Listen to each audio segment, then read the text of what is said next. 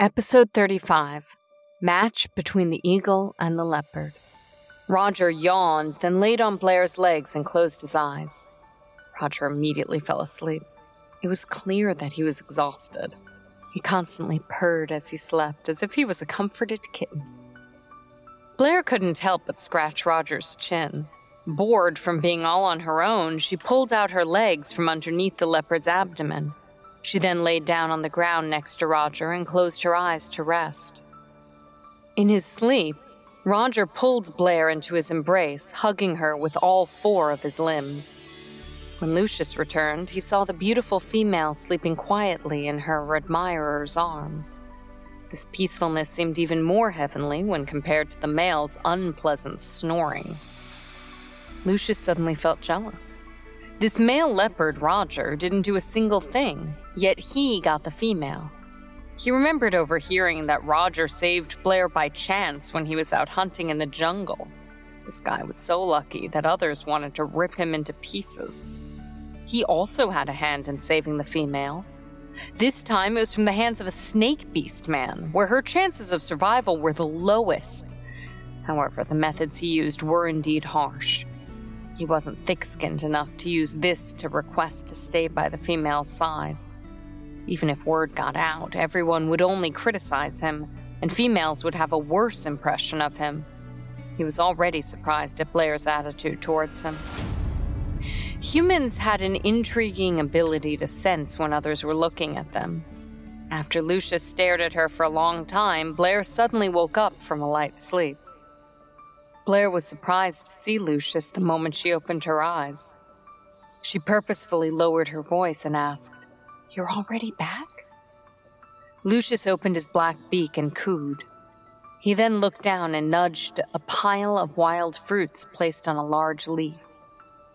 Blair quickly gestured towards Lucius to be quiet, then carefully turned around to look at Roger and let out a sigh of relief after seeing that he was still asleep. "He's exhausted. We shouldn't disturb him." Blair quietly got up from Roger's arms. Then, Roger's snoring stopped. He waved his limbs in the air as he tried to find something to hold on to. When he was only met with air, he wrapped his limbs around his body and continued snoring. Lucius transformed into a human and then said softly, "Eat some wild fruits first. I'll roast some meat for you." "Thank you." Blair began to nibble on the fruits. Although the wild apples looked small and insignificant, they were surprisingly sweet and crunchy, and tasted much better than the ridiculously expensive apples she would find at the grocery store in her world. That was the taste of naturally ripened fruit. Curious, Blair picked up a red peach that had been washed clean and bit into it. The peach hadn't turned completely red, but its flesh was very soft. The moment she bit into it, the flesh was cleanly removed to reveal a crimson seed covered in grooves. There wasn't even a single drop of juice on it. "Wow!" Blair exclaimed. With an apple in one hand and a peach in the other, she said sincerely, "These taste really good." The corner of Lucius's mouth curved up stiffly. Was she really a female? Weren't these just some normal wild fruits? How was she so satisfied with them? "I'll go roast some meat," Lucius said as he picked up a pheasant, which had been washed clean and placed on a leaf. He then turned around and left. "I'll come with you," Blair said in a muffled voice while nibbling on a peach. She then choked slightly when she looked up and saw Lucius's firm buttocks. Males were really too bold and unrestrained when out in the wild. They didn't have the sense to cover themselves up at all. Lucius crouched down outside the shelter, then turned around and glanced at Blair. "It's sunny outside. Don't come out." Playing along, Blair nodded and said, "Thank you then. I feel bad that you're doing so much for me even though we're barely acquainted."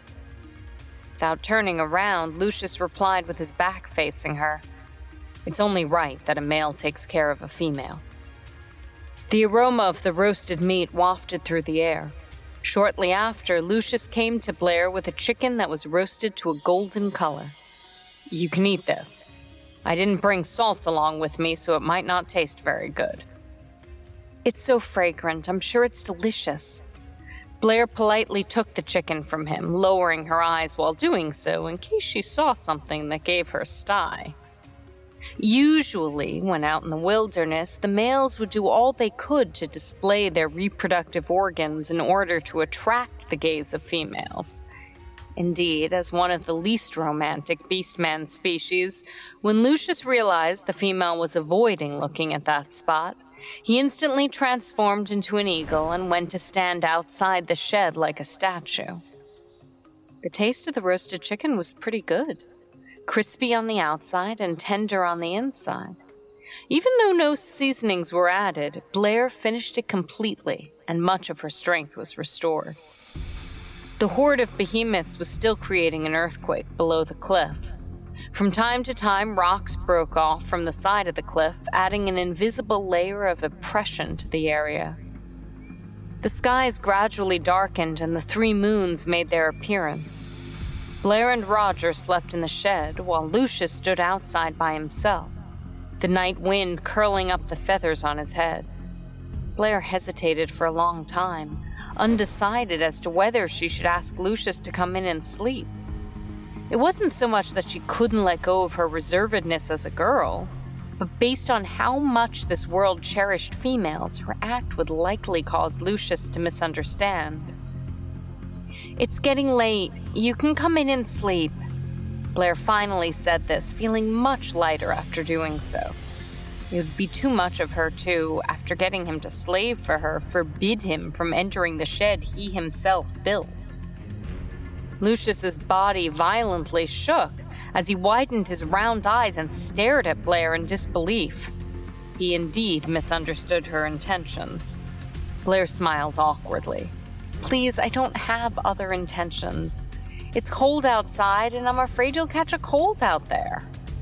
Lucius instantly resumed his cold disposition and, making thudding sounds, walked into the stone shed on his claws and crouched down in a corner. Blair laid down behind Roger's back. Roger turned around, pulled her into his arms, and purred in satisfaction. The ground was cold and hard, whereas the leopard's tummy was soft and warm. Halfway through the night, Blair crawled onto Roger's body to sleep on top of it. Roger also subconsciously cooperated, sleeping with his all fours up in the air. When dawn came, white smoke drifted atop the cliff. Stars had yet to fade away, and the orange sun was peeking over the horizon. With a purr, Roger stretched lazily. He could sense someone lying on top of him, someone light and soft. Without even opening his eyes, he already knew who it was. He had found his Blair. It felt wonderful holding his female to sleep. He suddenly felt it was pretty nice sleeping out in the wilderness, for Blair suddenly seemed very attached to him. Roger opened his eyes and quietly gazed at Blair, whose face was pressed against his chest, when suddenly he heard the breathing of a third person in the vicinity. Fur exploding, he instantly looked over.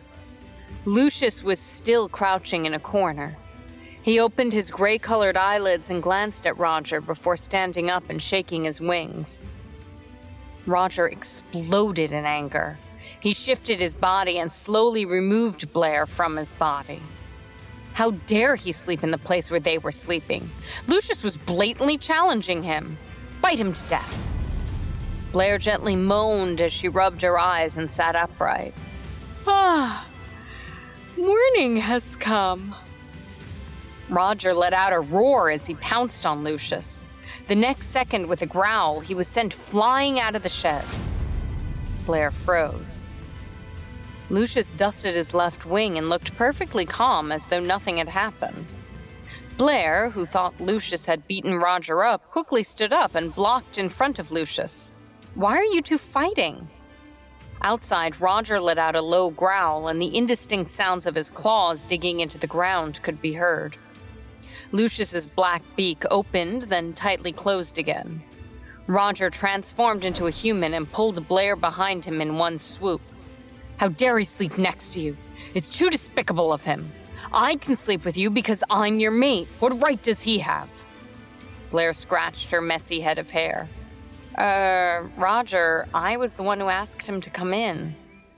Roger's body violently trembled, feeling like he had been struck by lightning.